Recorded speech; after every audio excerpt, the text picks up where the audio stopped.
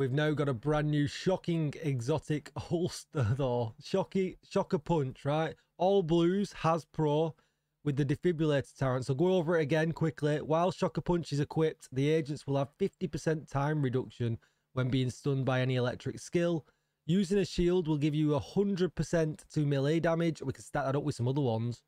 Also, using the Senate, which is the new exotic AR, that's a mistype in the game, will give you an extra 100% melee damage and apply shock to any enemies that are hit with melee within a 5-meter radius. That is insane. That is absolutely insane.